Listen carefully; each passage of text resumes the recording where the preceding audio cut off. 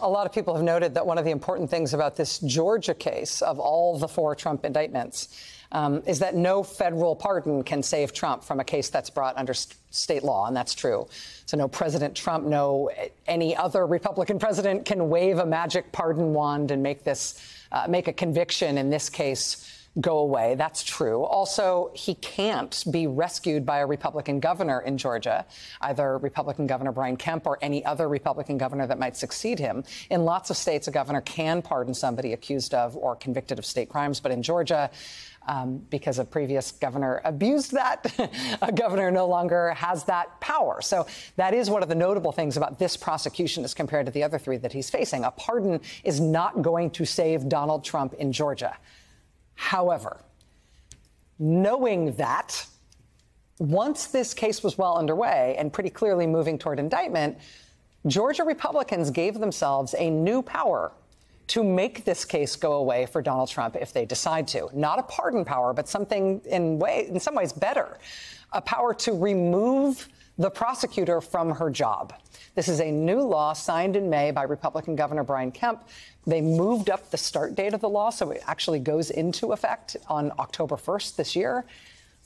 I have to say, with all due respect, all the press about this was totally credulous. Oh, they say this isn't about Fani Willis, so it must not be. It isn't at all about Trump. They say it isn't. It's definitely just coincidence that Georgia Republicans are giving themselves this particular power right now for the first time in the state's history. Well, now it's coming to pass. Trump is now indicted. Trump is facing trial in Fulton County, Georgia. And now, right on cue, Georgia Republicans have this new power they just gave themselves. And sure enough, a Republican state senator in Georgia has just announced that as soon as this new remove the prosecutor law goes into effect in 5 weeks on October 1st, he is going to start proceedings in the Georgia legislature to use this new law, to use this new power to remove Fani Willis from her job. District Attorney Fani Willis said today she wants the trial of Trump and his co-defendants to start in 8 weeks, to start on October 23rd. Well, if Republicans in the Georgia legislature go through with what they say they are planning, that will mean we'll be looking at a Republican effort to remove Fani Willis from her job as prosecutor right as this thing could be going to trial. Now, I should note this new power to remove prosecutors is already being challenged in court in Georgia. Earlier this month, a bipartisan group of DAs from different Georgia counties filed a lawsuit saying this is a power grab. It threatens the independence of the judiciary. The DAs who brought that lawsuit were also prescient about how it would be how it would be used. The DeKalb County District Attorney is currently serving DA Sherry Boston. She's one of the prosecutors who brought the lawsuit. She is overtly warning that pro-Trump Republicans would use this law to try to take out Fani Willis and end the Trump prosecution. In fact, Georgia Republicans are already promising that that's what they were going to try to do as of October 1st. As we watch the Trump plane sit on the tarmac and get ready to take off to head back to New Jersey, I want to bring into the conversation Clark Cunningham, who is a professor of law at Georgia State University College of Law. Professor Cunningham, thanks very much for joining us tonight on this historic night, both in Georgia and in the United States. Glad to be with you this evening. Let me ask you about what I just described, my understanding about SB 92. This new law that was signed by Brian Kemp in May.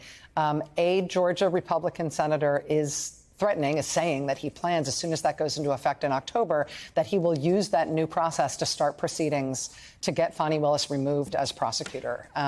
Did I describe that accurately, and do you think they will actually try to do it?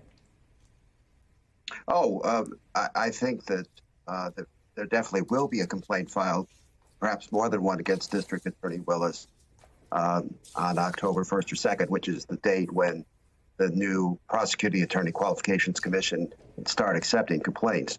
We had an all-day conference here at Georgia State Law School last week, and at the beginning I said I think there's a 100% chance that that's going to happen, and then you reported the probability of that. If she were to be removed from her job by that process, and again, this is a process for which there's no precedent. This is a new power they have given themselves. Yes. So it's never been used before. So we can't say, like, this is a process that takes a year, or this is a process that usually looks like this. This would be the first time it's ever been used, particularly if they try right away on the day in which the law is effective to start using it. But from the way Georgia law works, can you just tell us, If they're able to do it, if Georgia Republicans are able to remove Fani Willis from her job using this new power, who would replace her? The governor, Governor Kemp, would fill vacancies. And so this seems to be perhaps the only way the Trump allies could get rid of District Attorney Willis. There aren't enough votes to impeach her in the General Assembly and so on. However, I should say that what's being proposed, it would be a pretty serious misuse of this law. I would hope that the new members of the commission would not themselves allow the commission to be used for political purposes. The ostensible purpose of the commission is to remove district attorneys who are not up to the job or who are misusing the powers of their office. The kinds of examples that were used in the debate around the creation of this law were district attorneys who are ineffective at prosecuting serious crimes and violent crimes. I had been sort of wondering if some of the rhetoric that Trump and his allies are using to criticize Fani Willis, constantly talking about really mischaracterizing Atlanta's violent crime rate, mischaracterizing things like the murder rate in Fulton County, might be laying the groundwork to try to characterize an attack on Fani Willis as being more within the bounds of the means by which they created this law.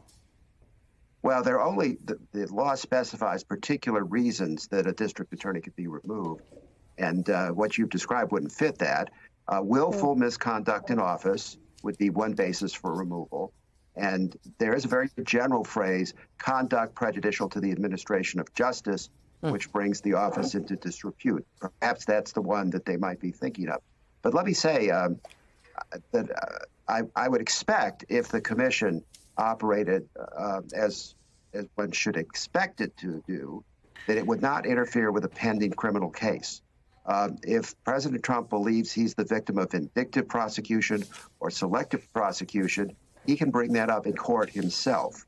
And if this commission was operating properly, they would not consider that kind of a charge until there'd been an opportunity for it to be processed through a court case. Clark Cunningham, professor of law at Georgia State University College of Law. Thank you for your attention to this and for your clarity. I really appreciate it, sir. As I mentioned, this is an important, weird wrinkle in this Georgia prosecution, and there are not very many people who have been following this in terms of what it could eventually do. But Georgia Republicans are saying what they want to use it for already. But what is I don't think I quite understand the process. So they're going to file a complaint. Yeah.